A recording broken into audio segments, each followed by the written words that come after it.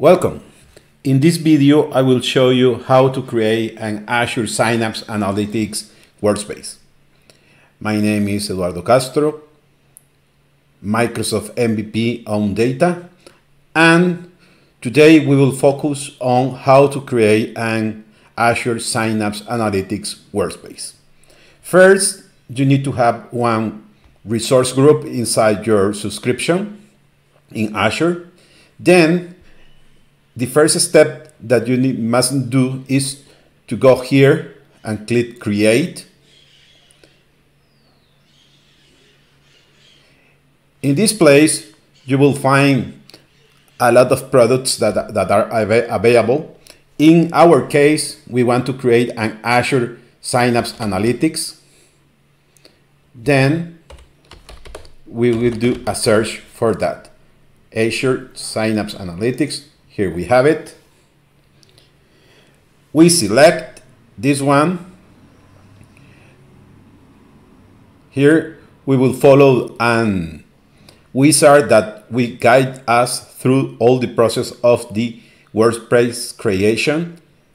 Then you click here, Create. Here you will have several options that you must set. First, you choose the subscriptions where your Synapse workspace will be stored. Then the resource group, the workspace name. I will assign a workspace, Synapse Demo 2023. If you get this error, it's because this name is already taken. Then you can choose a new one. I would say 2023-01. Then you have it. You must choose your Azure region. Then after you choose your region, you can choose from several regions. You can choose the one that is closest to you. I will choose Central US. By default, Azure Synapse Analytics needs a data lake storage. If you already have one, you can choose one, or if you want, you can create a new one. Here, I will create a new one, and this Azure data lake storage will be associated with the Azure Synapse Workspace, and it will be the default data lake workspace for the Synapse Analytics workspace. Then you choose Create New.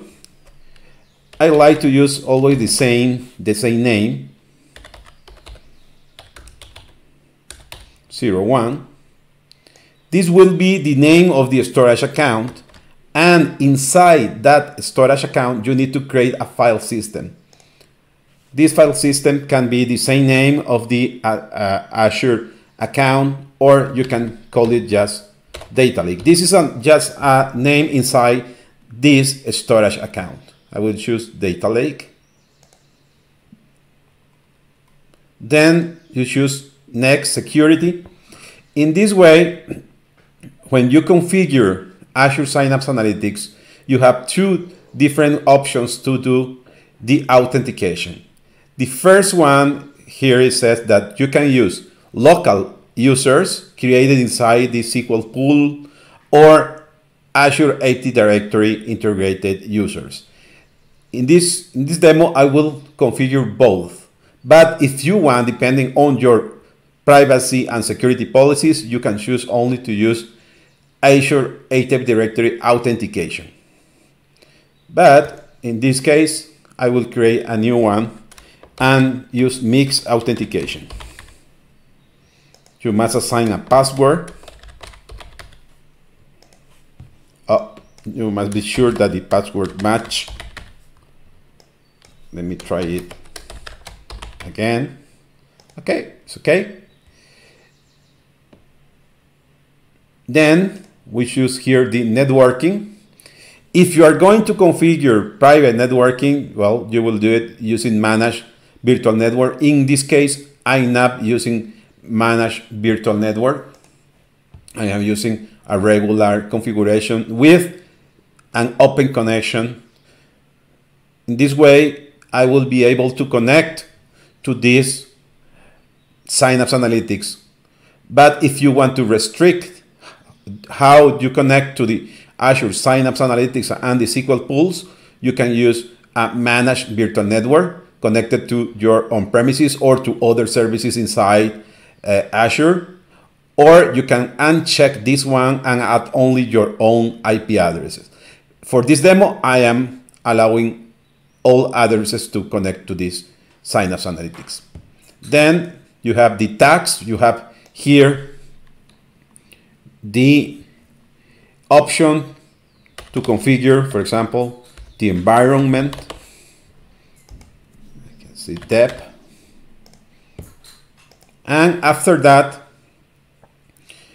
you will see this screen. This screen shows you the summary of the Azure Workspace that is going to be configured, the Synapse Workspace. If you are okay with all the configuration, you just click Create. After a few minutes, you will have your new Synapse Analytics Workspace.